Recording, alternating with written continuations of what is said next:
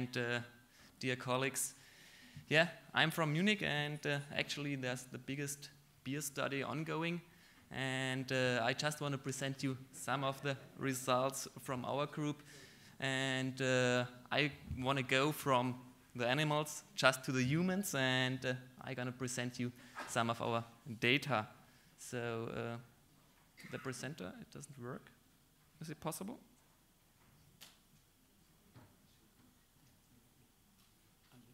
Normally.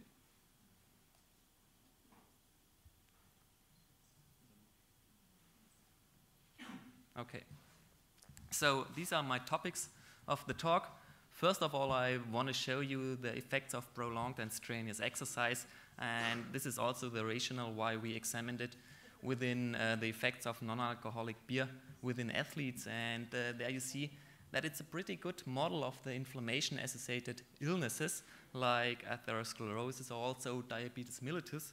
And therefore, we're going to have a look also at the inflammation and the infection risk.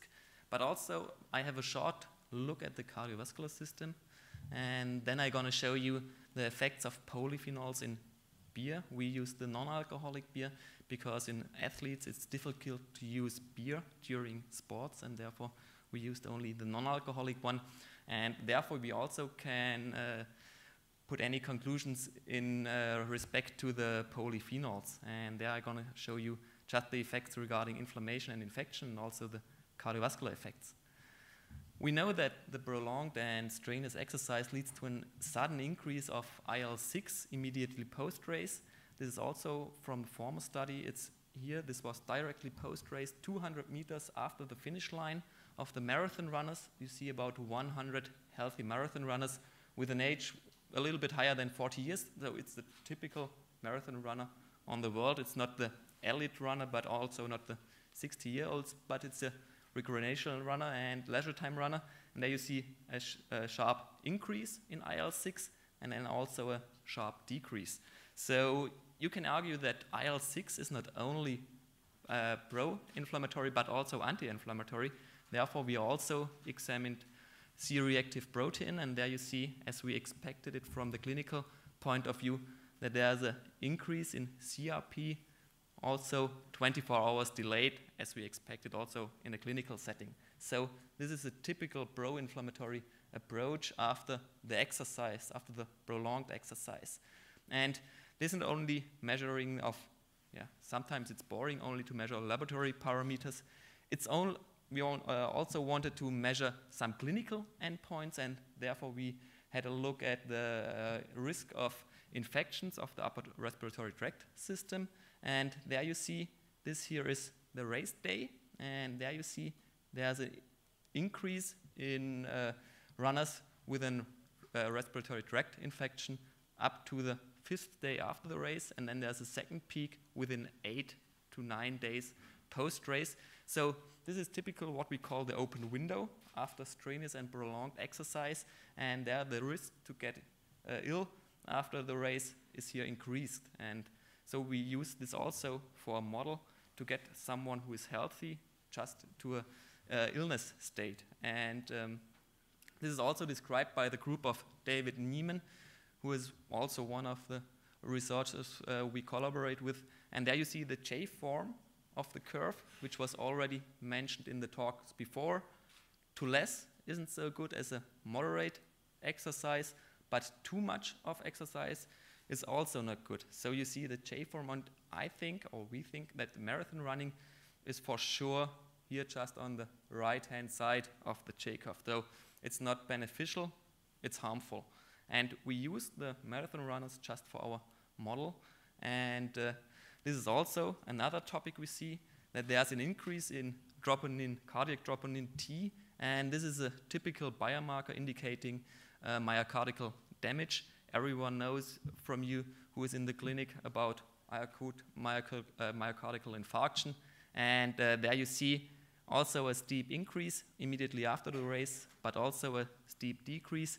And you see this is the normal reference limit. And above this reference limit, normally the diagnosis of an acute myocardial infarction can be drawn. And there you see it's about 80% were above this limit. And yeah, if you go to the clinic and with such a increase, then you will get a cath, and perhaps they're gonna have a look at your coronary arteries. And there are different mechanisms underlying, and they are discussed, and they are the two most important ones of this increase in troponin. First of all, the oxidative stress and also inflammation. So this is like a kind of inflammatory cardiomyopathy. Like you can see it also during sepsis or severe illnesses. Then the other one is the injury of the myocytes directly. We don't know at the moment whether it's reversible or irreversible in like apoptosis or necrosis. So in some athletes, in the older ones, in the veterans, we see that they also have an increased area of scar within their heart. So this might be also irreversible, and I think the other 2 points, they are less important. But let's have a look at the oxidative stress and also the inflammation, because we think that this might be one of the keys to get the phenomenon evaluated, and also the ischemia, and I'm gonna show you why. So this is the total daily intake of polyphenols, and normally it's measured within gallic acid equivalents, and this was one study I found. I was pretty surprised because it is so low. In Brazil, it's only 50 milligrams per day, so this is amazingly low. I think these are the correct data about 800 to 1 gram, 800 milligrams to 1 gram per day, so it's an average of 800 to 900 milligrams per day.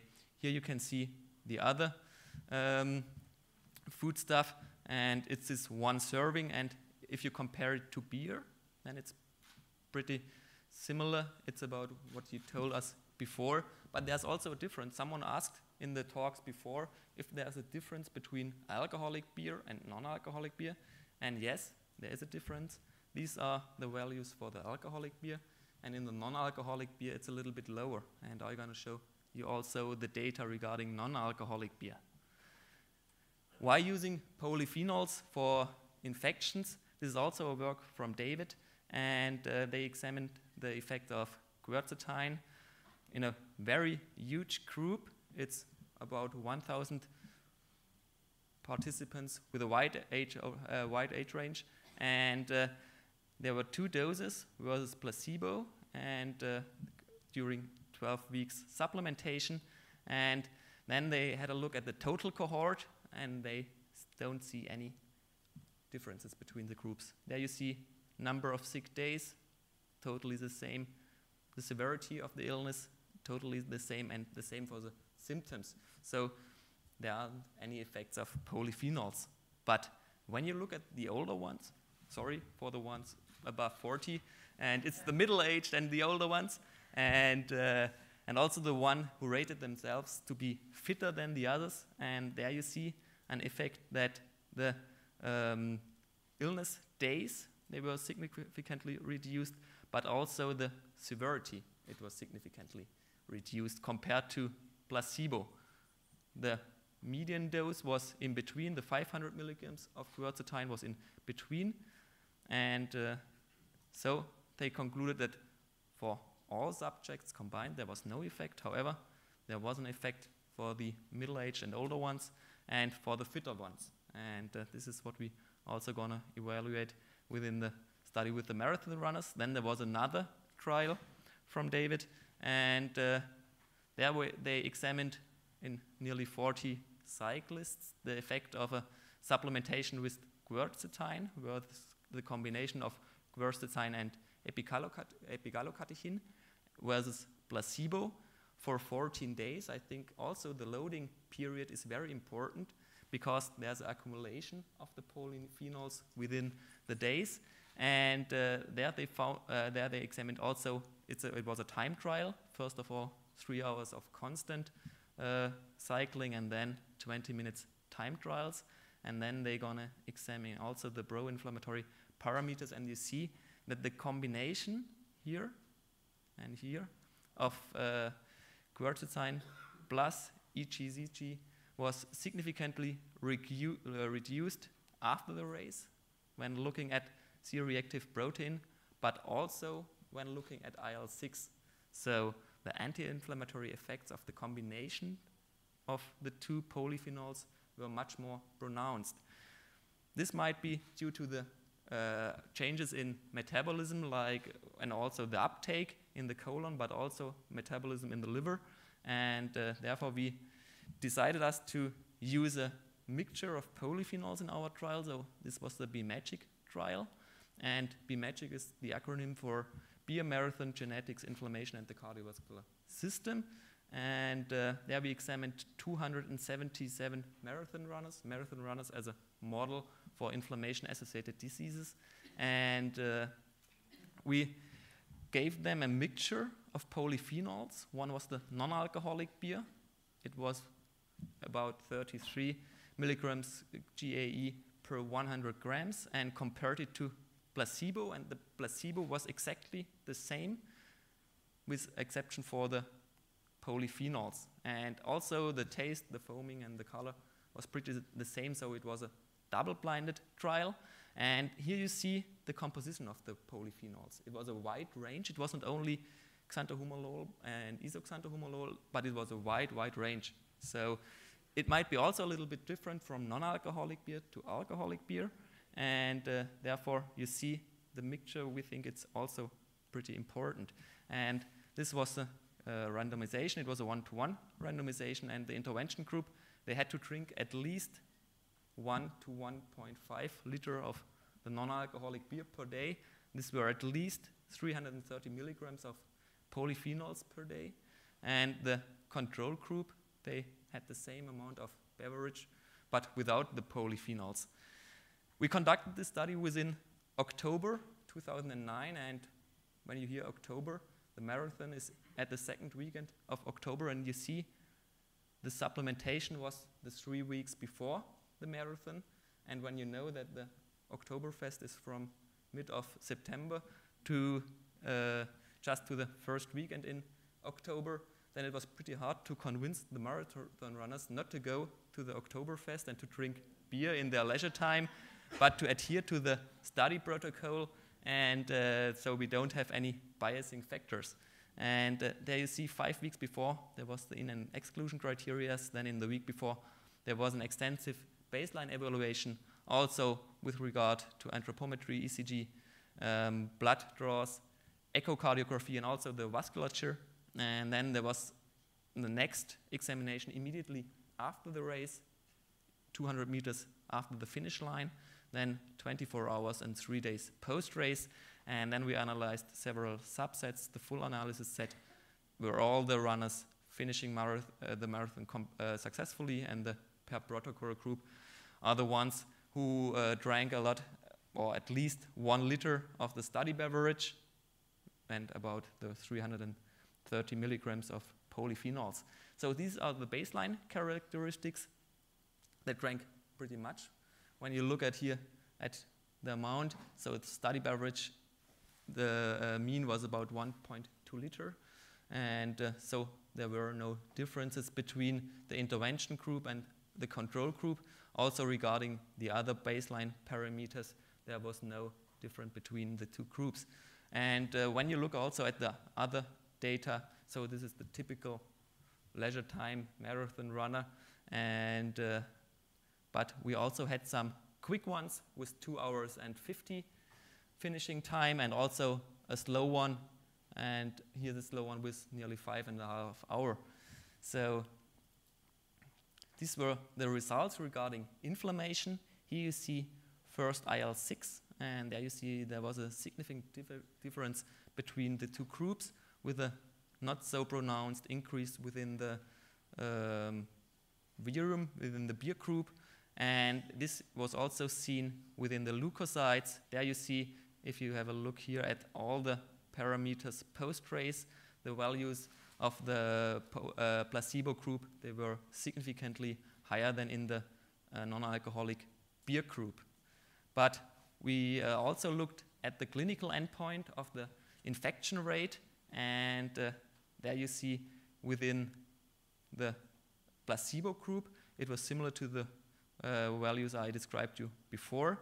And when you have a look at the VRM group, at the polyphenol group, there wasn't any real increase in infections post-race, and the peak, about 4 to 5 days post-race, wasn't seen within that group. So this was significantly positive and beneficial for the VRM group. So these were the results to the inflammation and infection, and these are pretty new results. Also on the same cohort, and we also examined the troponin T within this group. And when you look at the increase, there's also a steep increase from pre-race to immediately post-race. But when you look at the decreased post-race, so you see it's 4.7-fold within the polyphenol group, and it was only 3.8-fold within the placebo group, resulting in also a significant difference within 3 days after. So there might be also beneficial effects regarding the recovery of the heart. Perhaps this is also inflammation associated, because the inflammation was reduced, and therefore also the negative effects to the myocardiocytes were reduced. And we also examined the aggregation of the platelets, and here you see this is the spontaneous platelet aggregation. A lot of those of you who work also in the CAS labs, it was used with the multiplate assay, and there you see within the placebo group there was a steep increase post-race. This is also as we expected it due to oxidative stress after the marathon, and also inflammation and increase in catecholamines. And there you see within the VRM group, the polyphenol group, there was no increase, and there it was nearly stable. If you know that the ones who were a little bit older have perhaps a little bit of atherosclerosis and might be also have a plaque rupture, and then if there's an activation of the platelets, this might be leading to a clot, and then there's an acute myocardial infarction. And therefore, this is the most important thing, that polyphenols in non-alcoholic beer, so we think it's not the effects of alcohol we saw, but only of the polyphenols. They have anti-inflammatory effects, and they seem to decrease the risk of infection of the upper respiratory tract system. This also seems to be linked to enhanced cardiomyocyte recovery after this stress, and might be also have positive effects of the platelets and also of the platelet aggregation and the thrombocytes. And therefore, this is from the 50s. It's a sign which called beer is good, says your physician. And perhaps, yeah, this is a little bit of truth in it. And I want to thank all of our colleagues and the head of our department, the working group, and a lot of them are actually at the Wiesn at the Oktoberfest, and they try the next study. And yeah, thank you for your attention.